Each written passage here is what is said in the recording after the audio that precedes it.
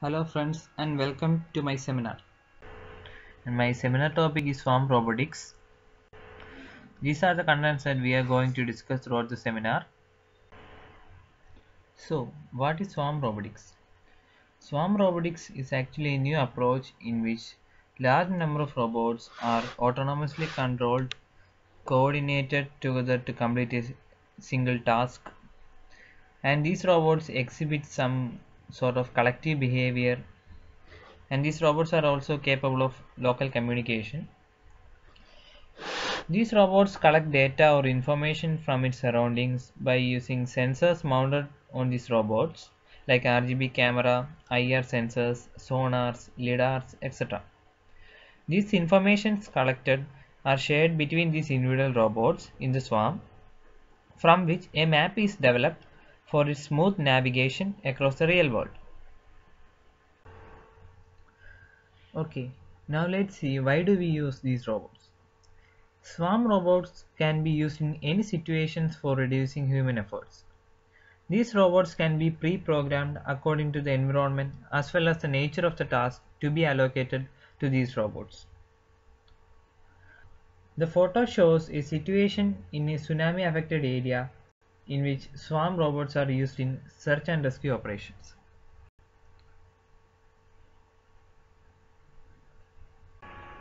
As we know, under each and every concept there should be a factor of inspiration. Swarm robotics concept is actually inspired from collective behavior observed in some kind of social insects like ants, bees, birds, etc. You can see in the video that how these ants are carrying their food from the food source towards the nest. There is no a central coordinator in this system. The ants actually move by observing the behavior of its neighbor, and from this collective behavior of ants there is an algorithm called ant colony optimization. It's a base or core algorithm used in robotics that we will discuss later.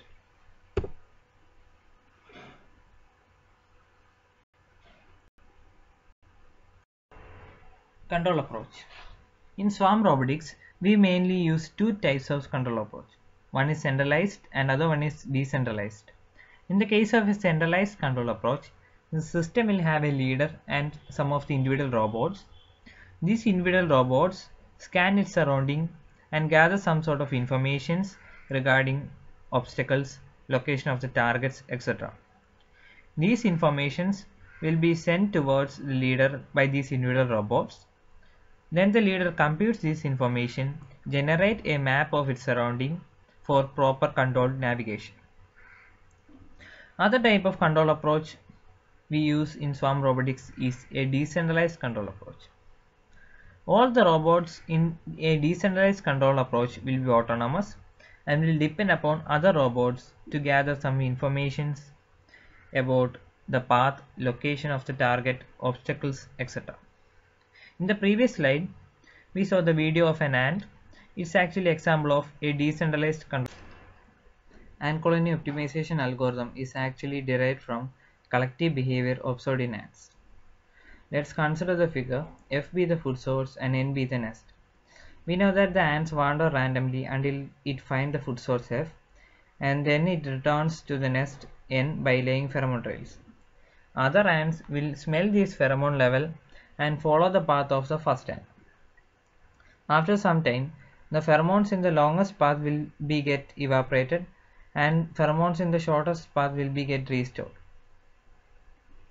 and hence a shortest path is selected. The first equation shows probability of kth ant to travel from x to y, and txy is a concentration of pheromone level, nxy is a probability of selection of the path. Now the second equation shows pheromone update, where txy is the concentration of pheromone, 1 is the maximum probability, rho is the coefficient of evaporation, and delta txy is the change in pheromone concentration. Now let's see how ant colony optimization algorithm is implemented in robotics. A group of robots are deployed from a starting point. The starting point is set in the map, and these robots will randomly search for a path. After selecting a path, these robots will start its searching operation and checks if the target is found or not. If the answer is no, it will then go back to the starting point after some time, and then it will select a new path for the searching operation. If the answer was yes, then it will again check whether the path is shortest path or not. If it is the shortest path, then this path gets stored in the pheromone server and the previously stored path will get deleted. This new selected path will be updated in the map for future search and rescue operations, and then the system checks if the objective is complete or not.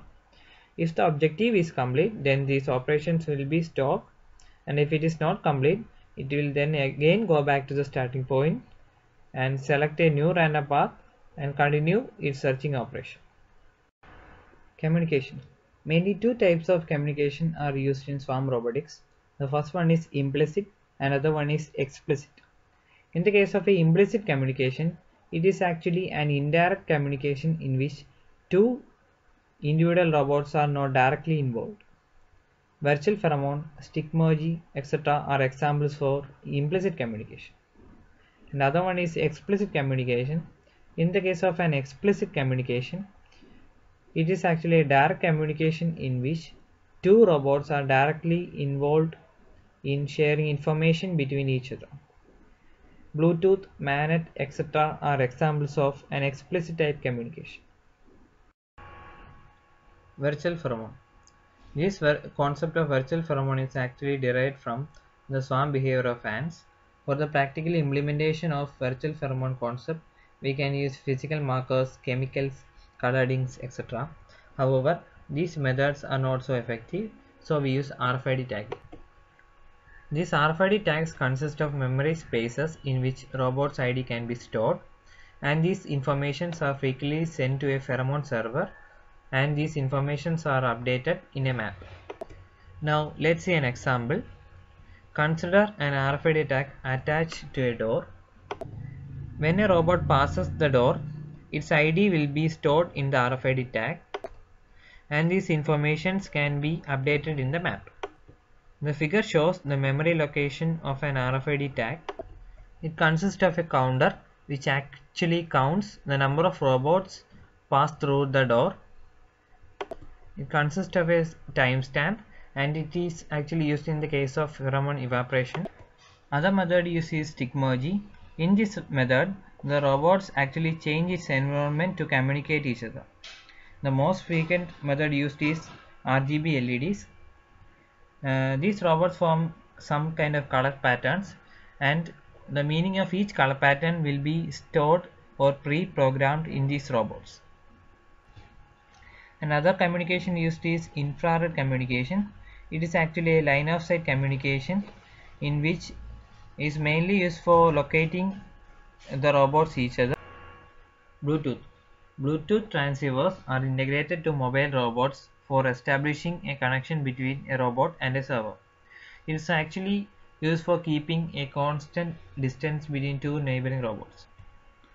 MANET or mobile ad-hoc network is actually a wireless communication in which there is no need of a central control node or interfacing devices such as routers, switches, etc. Another one is wireless sensor network. They are actually a group of sensor arrays used for monitoring physical or environmental conditions such as temperature, sounds, obstacles, etc. They gather information from its surroundings and sends this gathered information to the main server. Mapping and localization. Mapping and localization actually plays a key role in determining the stability of a swarm robotic system. Mapping is actually the representation of physical environment explored by a robot. Localization is defined as finding the absolute position of the robot in the previously defined map. Actually, mapping and localization is a complex process, and this problem is called SLAM, simultaneous localization and mapping. For solving the problem of SLAM, we use LIDAR. The full form of LIDAR is light detection and ranging. LIDAR is actually a remote sensing technology which uses laser light for measuring the distance of target by illuminating target with laser light. The LIDAR instrument fires rapid pulses of laser light. A sensor on the instrument measures the amount of light which is reflected back from the target, and it will then calculate the time taken for each pulse to bounce back. We know that the lights move on a constant speed, so the determination of time and distance will not be a complex task. By repeating this method, we can explore an unknown environment and reconfigurable robots. Reconfigurable robots are robots that can change their own shape by rearranging the connectivity of their parts in order to adapt a new circumstance or to perform a new task or even recover from damage. Now I will show you an experimental example for the centralized control approach. The first figure shows a footboard and the second figure shows an eyeboard. A footboard consists of an omnidirectional camera for sensing its neighbors or for implementing stick merging. It consists of RFID read or write apparatus for implementing virtual pheromone. And it consists of distance scanner for mapping and RGB LEDs, and it also consists proximity sensor for obstacle avoidance system. Another one is an eyeboard. It's actually the leader in the centralized system. Now we can take a look at the experience. First, the objective. Task allocation and selection of individual robots. Some tasks are difficult to achieve individually, so these robots self-assembled themselves to form different morphologies. Morphologies are patterns formed during the self-assembly. Steps. First, the eyeboard scans the surrounding for the target. When it finds a target, it will then search for the robots near to the target. Now it plans for a morphology for the self-assembly, and then it initiates the selection process. The footboards randomly change color for taking part in the selection process. The eyeboard will then match the color of the footboard by changing its own color. After the selection process is complete, the robots will move towards the target for achieving the objective in a defined morphology.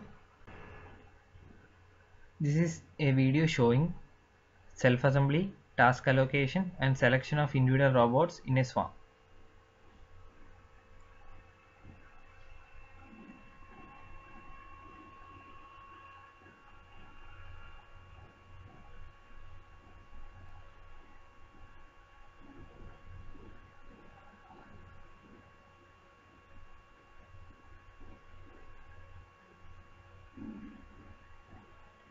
Now they are initiating the selection process.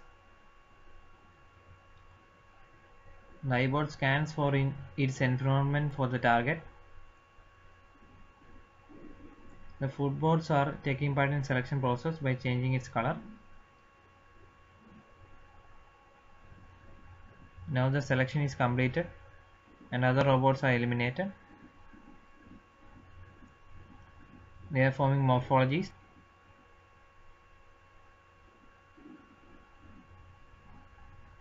It is a line morphology. The robots are moving the target.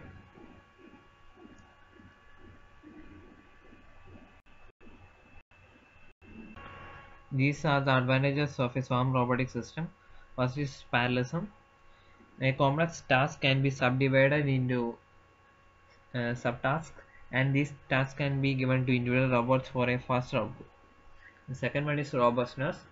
The failure of a single individual will not fail the whole system. Scalability.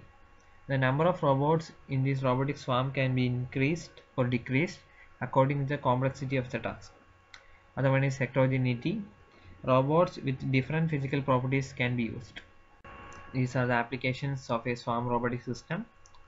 Swarm robots can be used in military applications, medical applications, for video surveillance in hazardous conditions, They can be also used for mapping an unknown environment.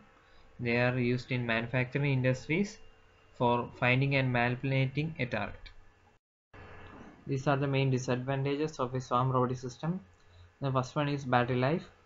So the battery life of these robots are limited to certain hours. So certain measures should be taken to improve the battery life, like wireless power transmissions. Other limitation is a problem of SLAM, that is simultaneous localization and mapping in real world will consume time due to the limitation of the current technology. And the inter-swarm communication can be also affected by atmospheric as well as the physical conditions. Now the conclusion. The swarm robotic concept is an adaptable technology that can be used for video surveillance in hazardous environment that are unsuitable for human interactions, and also for transporting objects in manufacturing industries. This can also be used for search and rescue operations uh, and for military applications. I am concluding my seminar. Thank you for listening.